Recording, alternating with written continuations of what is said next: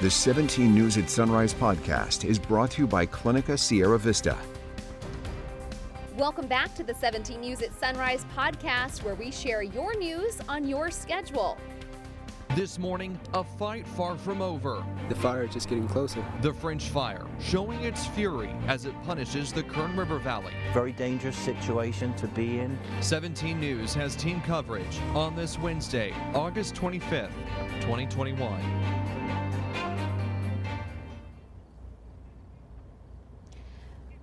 Good morning. Good to have you with us. I'm Maddie Jansen, live here from Fire Camp 9 in Kernville this morning.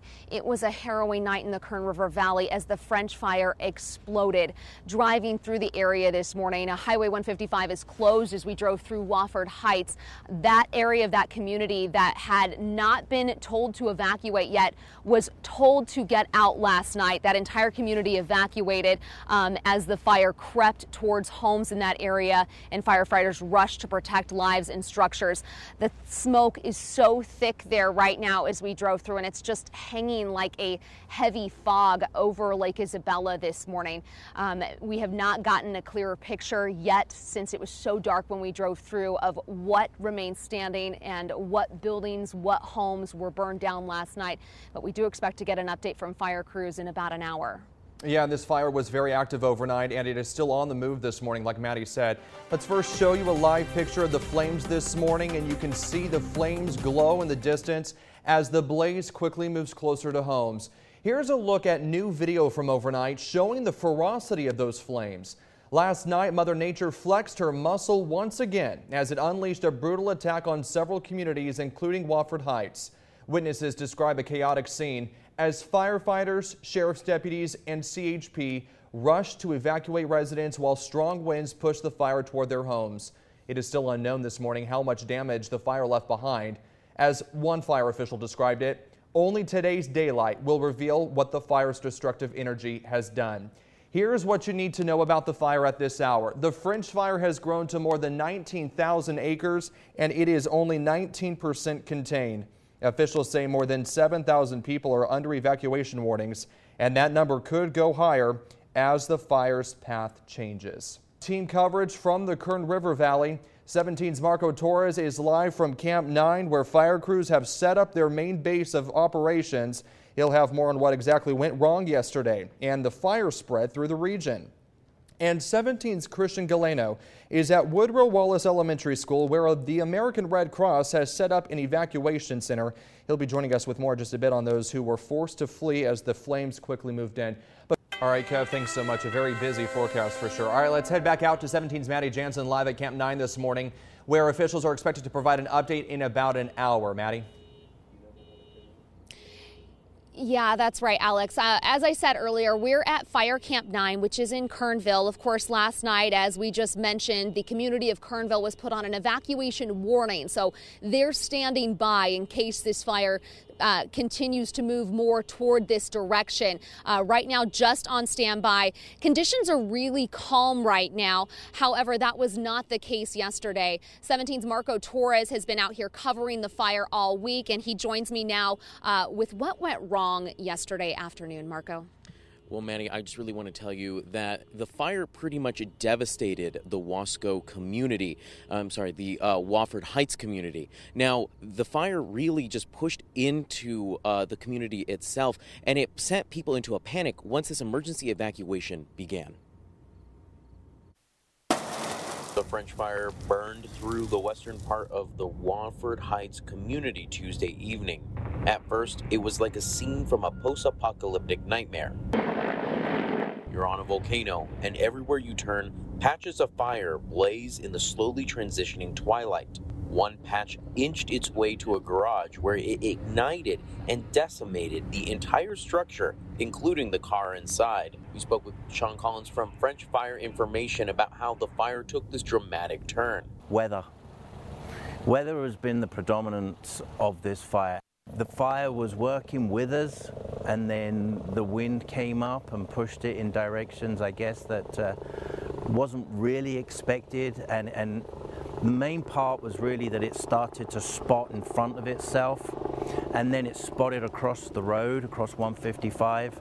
And then as that wind pushed it, you know, it just carried on going. Collins says the fire is headed northeast towards Kernville, which could also get mandatory evacuation orders anytime soon if the fire makes major movement. Yes, it's possible. Everything's possible with, you know, the severe situation that we continue to see escalating. Right now, it's calm. Right now, the fire up on the mountainside is reduced. All right, and Marco, I know you said as you drove through the area last night, you could see the flames on the hillside there in Wofford Heights, but you said fire crews were doing a really good job of protecting structures. Yeah, Maddie. So I was the very first person here in Wofford Heights to make it from 17 News, and it was an amazing event. From what I saw from fire crews, they were protecting the homes. Some homes were catching on fire, but the fire crews immediately got on scene, doused them out, and put security lines around it to make sure that the homes were safe. And from what I could see, there were very few structures that burned. At most, there was only one car garage that actually did burn, and that was the only thing I did see. All right, that would certainly be incredible, being that there are a lot of homes in the area up there, and so really daylight is going to be what's going to tell us. Marco, thank you so much. And as those evacuation orders, more of those rolled in last night, residents scrambled to find safety, many of them turning to the American Red Cross shelter. 17's Christian Galeno is live from one of those shelters this morning with details on those evacuation orders. Christian? Maddie, well, it's a very difficult morning for a lot of the families that had to wake up in one of the cots here at the American Red Cross shelter. It's quite the difficult morning as well for the community of Wofford Heights, who was the latest community to be evacuated, asked to bring only the essentials and leave the rest behind. Called me and said that they're finally evacuating Wofford Heights due to the fire being so close. We knew that the evacuations were coming. As imminent danger loomed over Wofford Heights, those that call it home were rushed out. Many left with nowhere else to go. Anybody's thinking of somewhere, where should I go? Because, you know, it's limited places you can go if you don't have any friends that are able to take you in, that live in a safe area. Please come here. We'll take good care of you. The American Red Cross has opened 2 shelters, one at Woodrow Wilson Elementary, the other at Kern River Valley High. We'll come to the door and they'll say, "Can I see inside?" We say, "Yes." They said, "Wow, like this is really nice." And we said, "Of course it's nice. We're the American Red Cross and we're going to take good care of you." And pets are welcome. I had a lady that checked in with her 2 cats and she wasn't sure that things were going to go well. And she came back and she said, "Oh my gosh, my cats have never stayed in something so nice as what's provided here." So she was very, very happy with that. It's an effort to welcome those into a safe space in hopes that they will soon return home. As far as we know right now, my mom is home should be saved. She's in an area on the lakeside of Tilly Creek, so she should be fine. Comfort. We're giving you comfort and care just like you were a family member. And for details on where you can find the shelters, as well as what you are recommended to bring to the shelters if you are headed to one of them, you can find them on our website, kget.com. You can also find the COVID-19 protocols that are being taken inside of these shelters. Reporting from Lake Isabella, 17 News, Christian Galeno. Maddie, back to you. All right, Christian, thank you so much. And as he just mentioned, the American Red Cross has expanded its evacuation center since the first one reached capacity. They've expanded to parts of Kern Valley High School. The center at the adjacent Woodrow Wallace School reached its 30-person maximum capacity, requiring that expansion. Evacuees are invited to go to Kern Valley High School for a safe place to stay, free meals, and of course support. As we mentioned earlier, here are some travel advisories. Highway 155 is closed from Glenville just east of Alta Sierra due to the French fire. Caltrans says there's no definitive time frame for reopening. Road closures in the area also include Nellie Dent Drive to Highway 155, Old State Road to 1.5 miles west of Highway 155, and Sawmill Road at Highway 155. Highway 155 was also closed between the entrance to Wofford Heights and Kernville this morning as we drove through. The Kern County Fire Department plans to hold another virtual meeting on the French fire this evening. This is the third one they've held since last Wednesday. That begins at 6 p.m. and you can watch it live on our KGET Facebook page and our website, kget.com. To see all of our fire coverage, including up-to-the-minute updates on evacuation orders, you can head to our website, kget.com. And as we've been mentioning, we are expecting that live update, a briefing here at 6 a.m. at Fire Camp 9. We will, of course, keep you posted and bring you all of the latest information from that. Alex? KGET Business Watch is brought to you by Grapevine MSP Technology Services, the Valley's leading IT service provider. Welcome back. Your time now is 5:28, and nearly 9 in 10 American adults say they have experienced price increases since the beginning of the year. A new inflation survey out this morning from Bankrate finds 2/3 report these increases have negatively impacted their personal financial situation. The top categories consumers are experiencing the most: sticker shock, groceries, gas, and restaurants. Now to the French fire as it continues to grow, and 17's Maddie Jansen is live this morning in the Kern River Valley at Camp 9. Now that's where a lot of firefighters from across the state have converged to try to figure out how to battle this fire, because those flames very intense. Maddie? Yeah, they certainly are. And as you mentioned just a little bit ago, Alex, we're getting ready for a briefing. It's about 30 minutes away. You can see over my left shoulder, though, here that they're setting up the big map that they will use to talk about the fire lines. And, you know, we've been telling you the acreage, 19,000. Of course, that was before last night. And we do know there was a lot of fire activity last night. I was speaking with some firefighters just a few minutes ago, and they said what's kind of bizarre about this fire is that it's growing in all directions. So even as it was closing in on the community of Wofford Heights last night, it was still growing over the backside of the mountain as well. So of course it will be until daylight when we get a better picture of what kind of damage and how many homes were lost, if any, in the Wofford Heights location. But again, the remaining residents of Wofford Heights were told to get out last night to evacuate, and as those evacuation orders rolled in, many of them turned to the American Red Cross. All right, Christian, thank you so much. Coronavirus continues to take advantage of Kern's low vaccination rate. Public Health reported 442 new cases yesterday. No new deaths were reported, but we have lost 1,448 people since March 2020. Hospitals are still filling up with sick patients as 243 people are dealing with more severe symptoms. 45 are in the ICU. By now, many of us have become numb to coronavirus and its deadly effects, especially if you're someone who is young and doesn't have pre-existing conditions. But one local woman who did not receive the vaccine recorded videos of herself in the hospital, encouraging others to get the shot. Should have definitely got that vaccine. That is Nina Martin. She died from COVID-19 in Bakersfield 11 days ago. She was 53 years old with no underlying conditions. Her family is now carrying her message about the importance of getting vaccinated. She did not have any underlying issues. She was healthy. She was active.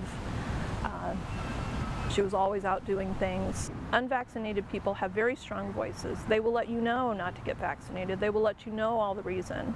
And I'm begging people that are vaccinated, get stronger voices. Let's get a stronger voice. Let's be more forceful in our voices, because these are our loved ones we're talking about.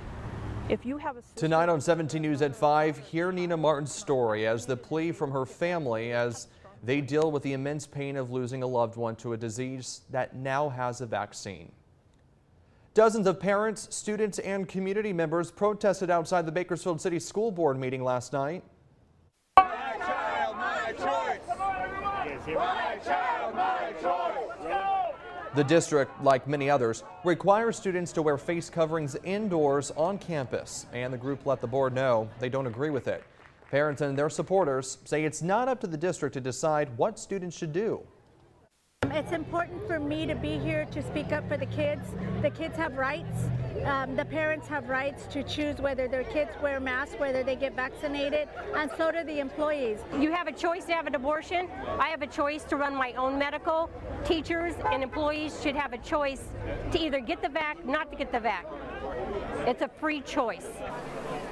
California is the first state in the nation to require all teachers and school staff to get vaccinated or undergo weekly COVID-19 testing. In other education news this morning, the Bakersfield Fire Department and Dignity Health are partnering with the Kern County Superintendent of Schools office for a September 11th essay contest. Students in grades 9 through 12 can write and submit an essay explaining why it is so important for U.S. citizens to remember the attack and honor the victims. The winning essay will receive a $1,000 scholarship and will be featured at the 9/11 Memorial in Southwest Bakersfield. Essays are due no later than 5 p.m. next Monday, August 30th. If you would like to submit an entry, just visit kget.com and click on the hot link icon. Today, KGET is teaming up with Blessing Corner Ministries. The church has until the end of the month to raise enough money to stay in its current location. Today, the Blessing Corner will be offering $30 and $50 platters that serve 1 to 2 people, complete with barbecue ribs, hot links, side dishes, and their famous lemon cake that you see right there. It is happening at their location on Union Avenue from 10 a.m. till 6 p.m. Welcome back. 6 days. That's how long U.S. forces now have to get potentially tens of thousands of people out of Afghanistan after President Biden announced he will stand by his deadline to get U.S. forces out of the country by the end of the month. A decision, like so much of what's happened in the region, is getting real pushback this morning. NBC's Jay Gray has more from Washington. Alex, good morning. World leaders and lawmakers from both parties had urged the president to extend the deadline. But citing growing threats and the stepped-up pace of evacuations, President Biden says it stands for now, though he does acknowledge it's still a very fluid situation. Transport flights are leaving the Kabul airport every 45 minutes now. In 24 hours, more than 21,000 people have been evacuated. We are currently on a pace to finish by August the 31st. The sooner we can finish, the better. President Biden standing by his deadline for U.S. forces to leave Afghanistan, acknowledging there are growing terror threats targeting the evacuation mission. Every day we're on the ground is another day we know that ISIS-K is seeking to target the airport and attack both U.S. and allied forces and innocent civilians. But after a classified briefing on the situation, Republicans and some within his own party worry 6 days isn't enough time to get everyone out. It's hard for me to imagine all of that can be accomplished between now and the end of the month. He will have blood on his hands. People are going to die, and they're going to be left behind. Satellite images show the crowds that continue to gather around the airstrip. Chaos there, and the constant pressure of Taliban fighters on most every street corner in the capital city, making it difficult, and the Pentagon says at times dangerous for thousands of stranded Americans to get to the airport. It's a tenuous situation.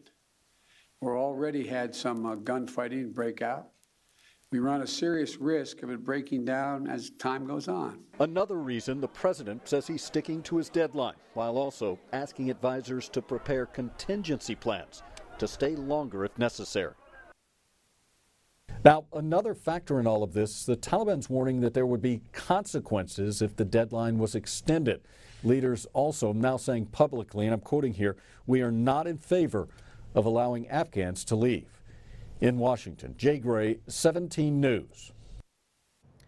Making headlines around the state now this morning, a small plane made an emergency landing on a San Diego freeway yesterday. Take a look at this incredible video. The surprising sight occurred on southbound Interstate 5 near Del Mar. It is still not clear why the pilot landed on the freeway, but the driver whose car broke the aircraft's fall says she's relieved that everyone is okay. Yeah, I mean, I think I'm just like in shock still. This doesn't feel like it was real, and it's our anniversary today, so it's not how I expected our anniversary to go, but I mean, we're grateful that we're both alive and good. No injuries have been reported, but some motorists said they'll get checked out by doctors after being exposed to airplane fuel.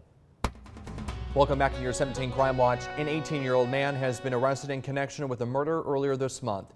Bakersfield police say James Randall was taken into custody on Monday on South M Street, arrested for the murder of 46-year-old Terry Tolliver Harone and one other person were found early morning August 11th in the area of Tyree Tolliver and East 3rd Streets in East Bakersfield, both suffering from multiple gunshot wounds.